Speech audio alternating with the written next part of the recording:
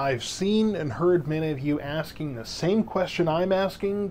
Why is it so hot and when is it going to stop? We're all ready for fall weather here, and unfortunately the hot temperatures will be hanging around for a while, at least for the next few days, before we have a change in the forecast. It's not the far end of the forecast, but it's there.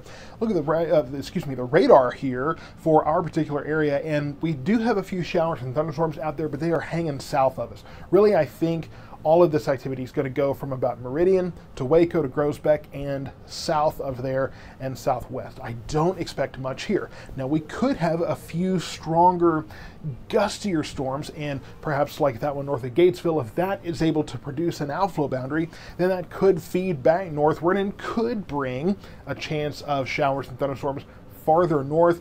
But I just don't expect much of that to happen. For the most part, I think we will be rain-free for today, and we will just have to deal with the hotter weather. I also want to transition over to the tropics here before we get into the meat of our conversation. Just a couple of things going on. A much more quiet map than what we saw last week. Of course, we had Francine that made her way up through the Gulf into Louisiana, and now it's just kind of hanging around in the south here. But I will tell you, the one storm we really have close to the U.S. really doesn't have any impacts for Texas planned, and that's going to kind of just hanging around there. It may come inland, but it doesn't look like it's going to do a whole lot. 50% chance of developing over the next several days. Tropical Storm Gordon here, just kind of out in the water, just kind of meandering out there. So really no impacts for Texas as we get into, or really continue through the peak of hurricane season.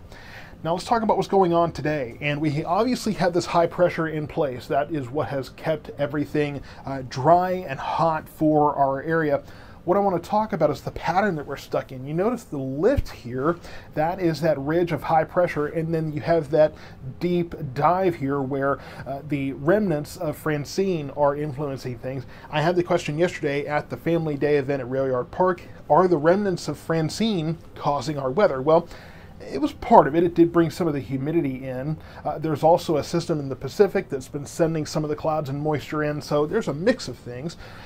But really, I'm looking at this omega shape here. You notice that comes in off the Pacific Ocean, rises up, and then back down again.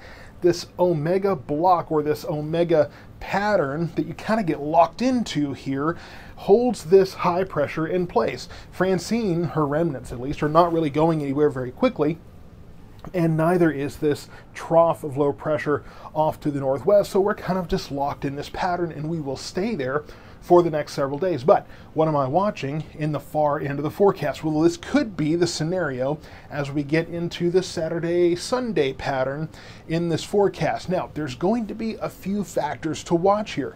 Behind it will be high pressure. This is the good kind of high pressure. This will be cooler, drier weather, not the hot, humid weather that we have now. But several questions remain, including where, how far south does this front go? Does it actually bring that cooler, drier weather into our area? Does it bypass us? We're far enough in the forecast that can change, as can the when.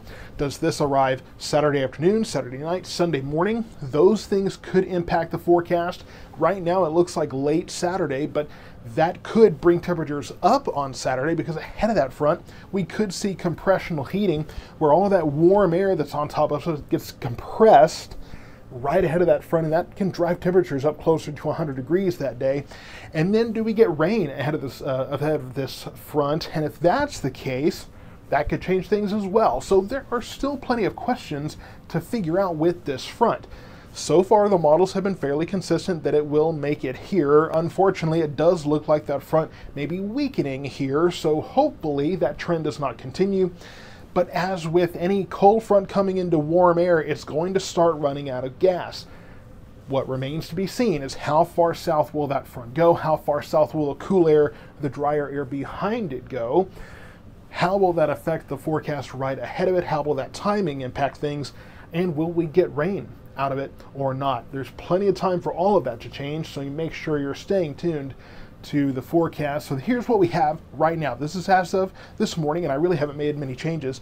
10% chance of showers and thunderstorms today. Again, that just depends on if we get a stray storm from south of us. Right now, it doesn't look like it's going to happen. I have 93 here from this morning. Temperatures are already ahead of that, so we're looking more 95, 96 for today. Tomorrow and Tuesday, things do quiet down a little bit. The temperatures go down just a tad here. We'll be kind of under more of a northeasterly flow here, a northwest flow aloft. So that will kind of help to bring the temperatures down a little bit. But we do start warming up again closer to the weekend. The latter half of the week, 94 Wednesday, 95 Thursday, 96 for Friday here. And then Saturday, a big question mark. I have a 30% chance of rain here. There's kind of multiple scenarios covered up in this forecast here for Saturday. I have temperatures at 95. If it looks like we're going to get more compressional heating ahead of that front, depending on the timing, that forecast high could very well go up. If we have a higher chance of rain, forecast high could go down. Again, if it looks later, that could change that forecast as well. It is Founders Day there in Red Oak. I will be there at that event, rain or shine. I may be giving weather reports from right there in Watkins Park, but we will continue to monitor this. This is one of those things where it could make Saturday miserable or it could make Saturday great. We just have to watch and see what that does. This is on the far end of the forecast. This just now entered that forecast period. We still have to wait and see what Sunday is going to look like. So over the next several days, I was telling people yesterday that 5 to 7 day period in the forecast seems to be when a lot of the changes come into play. And then you get about 3 days out and you start to get more of a refined forecast. So there's plenty of time for there to be changes in that forecast. So I don't want you to get your hopes up too much, but for right now, it does look like that is our next cold front, and it looks like it could do us a few favors. So keep in mind, we could see a shower or thunderstorm today. Temperatures get a little bit easier over the course of the week. We start warming up closer to next weekend. Then Saturday, Sunday period, we will be watching to see what that next cold front will bring to north central Texas. Stay tuned to South Metro Weather for more updates to come.